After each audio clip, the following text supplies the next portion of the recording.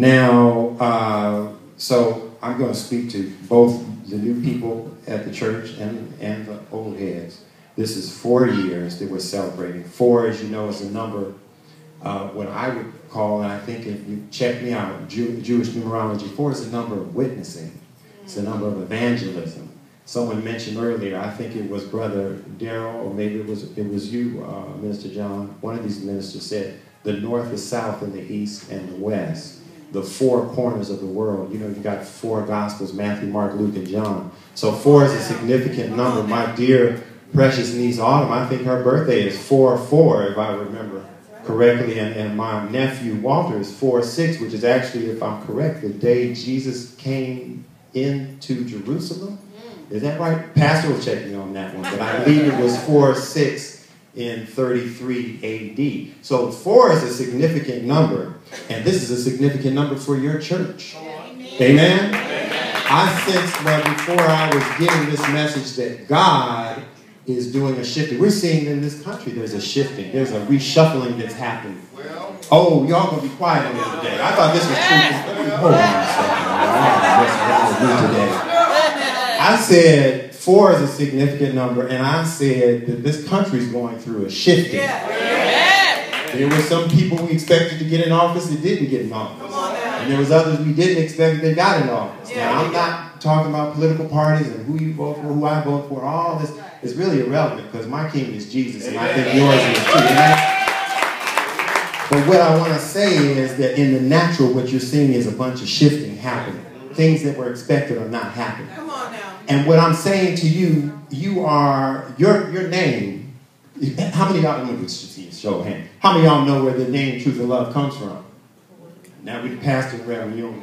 How many of y'all, raise your hands, let me see. Oh, let me do it this way. How many of y'all don't know where your name comes from? Thank you, that's it. All right. Praise the Lord. Ephesians 4:15. That we henceforth be no 14. That we henceforth be no more children tossed to and fro and carried about by every wind of doctrine. You know that verse. By the sleight of men, cunning craftiness, whereby they lie in wait to deceive. But speaking the truth may grow up into all things. The truth in love may grow up into him. Who him? Jesus Christ. In all things, which is the head, even Christ. From whom the whole body fitly joined together. Continues on. Today I want to, my other verse for you, and this is really the verse, the title of this message is Falling in Love. Someone say, falling in love. Falling in love. Falling in love. What was that, John Legend? Falling in love with Jesus. Is that John Legend? Falling in love With Jesus. Come on. And wait, subtitle, again. Again. And again. And again. Thank you. Oh, y'all with me now. I know I got the right thing. I got the right church here. Okay. Revelations 2 and 4. Since I'm talking to the Ephesians, Revelations 2 and 4. John getting a revelation from Jesus Christ, talking to the Ephesian church. Yet I hold this against you. You have forsaken the love you had at first. Consider, contemplate, think how far you have fallen. Repent, turn around. That's not a bad word. Repent is not a bad word. If you're in sports or you have a job somewhere and they say, hey, you didn't do this right, go back and redo it again. That's what this redo. Redo. Someone say repent, redo, and do the things you did at first. If you don't repent, I will come to you and remove your lampstand from its place. But I have this favor in you. He talks about how you hate the practices of false believers, the Nicolaitans. And then he says, whoever has ears, let him hear. To the one who is victorious, I will give the right to eat from the tree of life, which is in the paradise of God. Pastor, and probably in year 2 of this church, talked about keys to the kingdom.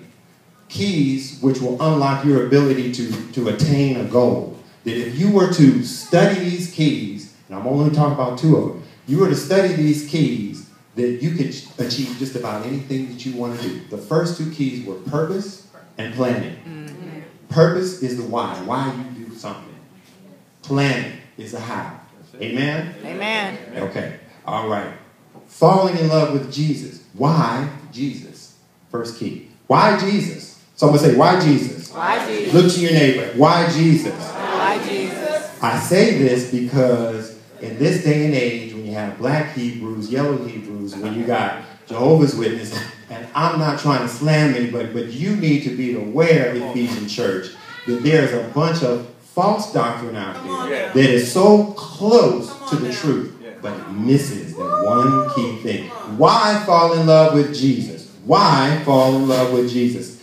I ask myself, if I can use these keys of the kingdom instead of pursuing a thing and pursue Jesus, I wonder what the outcome would be. Why fall in love with Jesus? Well, the question reveals purpose. And the purpose we're trying to find in Jesus Christ. Why are we here? Why is Jesus important? Why is he the one? I was watching TVN one day, and I think I actually talked about this one time. And the preacher got up and asked everybody, he went around the room and he said, what's the highest name of God? Y'all heard me talk about this before? What's the highest name of God? And he went around. Let's do it right now. Someone tell me the highest name of God. Really quick. Hey, what was it? Elohim. Go ahead. Keep going. Adonai. Yes, keep going. Yahweh. Like that. What else? Jehovah Jireh. Okay. This is what this preacher did. Now watch what. Someone in the crowd in the back said, Jesus. And he said, yeah, that's his salvation name, but keep going. Y'all ever hear the sound effect when they take a record and it goes, my spirit said, what did he just say? Jesus. And it was almost like he said, yeah, that's the salvation name, but yeah, that's just God's salvation name. What else is there? I got it was righteous anger. I didn't curse him out through the TV or anything like that. But it was righteous anger. But it made me go and look. And so here's what I did. I went to the Old Testament. I went to Exodus 3 and 14. And yes, where we get the Haya from. Moses said to God in 3:13, suppose I go to the Israelites and say to them, the God of your fathers has sent me to you. And they ask, what is his name? Then what shall I say to them? God said to Moses, I am who I am. Haya, right? I am who I am. That's what the name means. This is what, but watch this second part. This is what you are to say to the Israelites. I am sent you. Right? And I said, okay. So that's the Y Jehovah, Y or the YBWH, Yahweh. Right? Okay, good. I said, okay, so he was partially right. Let's continue reading. And then it says later, God says to Moses, this is my name forever, the name you shall call me, from generation to generation.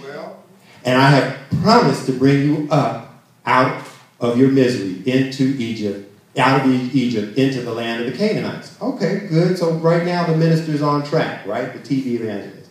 But then I said, well, wait a second. Pastor taught us that Old Testament concealed, New Testament revealed, right?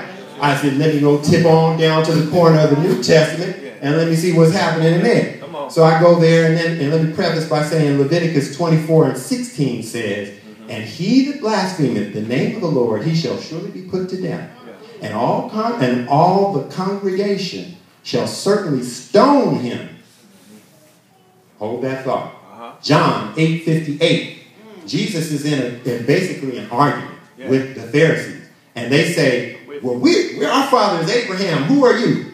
And Jesus says, very truly, before Abraham was, I am. Wait a second. You mean I was Jesus? No. Before Abraham was, I am. Don't you let nobody tell you that the salvation name of Jesus is nothing. Don't you let nobody tell you that Jesus Christ ain't God. I just proved it right there. Young people, I'm telling you right now, don't let nobody tell you that Jesus Christ is not God. He is God himself. In the fullness of God, physically dwelling. That's right. 8:58, I am. And at this, they picked up stones, according to the Leviticus 24:16 I just read to you. They picked up stones, said, kill that brother. He has broken the law. But what they didn't realize was that this was God standing right in front of them. And they missed it. Ephesian Church, Truth and Love Church, don't miss God in this coming year. You got a man and woman of God right here who's going to preach the truth in love. They're going to tell you the hard stuff, and they're going to tell you the good stuff. And you got to take it both. Amen? Amen. Young people, don't just want to hear the good stuff. Hear what I'm saying. He's going to give you some truth. She's going to give you some truth. These ministers that are going to be ordained, they're going to give you some truth, but they're going to do it in love. Because this is an Ephesian church. It's balance. It's balance. Amen? Amen. It's balance. Hear what I'm saying. So this is the Christmas season, right? Amen. In further proof, I was continued on down into the New Testament, Matthew 1 and 20. But after he had considered this is now Joseph thinking, I need to put this sister away. She done got pregnant by somebody else. Yeah. I'm out of here. I'm good. I'm gonna put her away silently. Joseph, but he after considering this, an angel of the Lord appeared to him in a dream and said, Joseph, son of David, do not be afraid to take Mary home as your wife, because what is conceived in her is from the Holy Spirit. She will give birth to a son, and you are to give him. You are an angel telling him what name to give Jesus. You are to give him the name Jesus, because he will save his people from their sins. I said, okay, now that does it for me. But God said, keep going. So I kept going. I looked up in the Greek and the Hebrew then. I said, since we're going to go into Yahweh and all of that, what I found out was this. Eosis is Greek for Jesus. Yes. Eosis is basically Yehoshua. Okay? Now, Yehoshua is a contraction. It's a compound name. Actually refers to Jehovah. Because in English in the Middle Ages, they replaced the Y's with the J's. So that's why we have Jesus. But otherwise, it would be Yehoshua or Yehosis. Okay? So then I said, okay, this is getting deep. So really what you're saying is, God, that the name Jesus is Jehovah and something else. Yeah, that something else is Yasha. Yasha is a verb. It's an action word in the Hebrew. And it means God save. God saved. So wait a second now. The preacher said, what's the highest name of God? Jehovah. Okay, so Jesus, really who we call Jesus, his name is actually Jehovah. Yes. Oh, I didn't hear no amen on that. Amen. Jesus is the Jesus is the higher. Every time you say Jesus, that's what he is the higher. Come on now. Come on, man. He's the higher that Yasha you. How do you like that? He's your higher than Yasha you.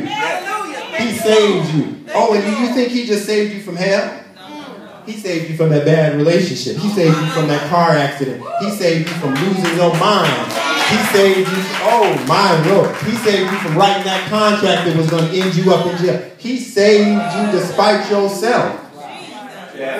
Oh, y'all ain't talking to me today. Yehoshua. Jehovah Yasha. And then I said, wait a second, Lord, this is getting deep now. And he said, oh, you ain't seen nothing yet. And then he took me on to all the names. He said, go look up all the names of Jehovah. Pastor, what is it, about 20-something name variations of Jehovah, since Jehovah is the highest name. Jehovah the Lord, Jehovah Adonai Kal Haratz, Jehovah Bara, Lord the Creator, Jehovah Chatashi, Lord my strength, Jehovah Cherub, Lord the sword. You got the idea. Yeah. It's all throughout the Old Testament. Yeah. And in two of the different places, well, actually I would say three, we know that there was Joshua, the son of Nun, right? Yeah. Same name, Joshua, the son of Nun. But notice that, isn't that interesting? Joshua, the son of Nun. So Joshua is not God. He's the son of Nun. Jesus is the son of God. Whoa, there's a distinction there. Wait a second. Okay, well, let me not get too excited. And then what about these other Jehovahs? We got Jehovah in the Old Testament, Jehovah in Isaiah 49 and 26, Jehovah Yasha, the Lord my Savior. Who can snatch the plunder of war from the hands of a warrior? Who can demand that a tyrant let his captives go? But the Lord says the captives of warriors will be released and the plunder of tyrants will be retrieved. For I will fight those who fight you, and I will save your children. You all got bad children? Come on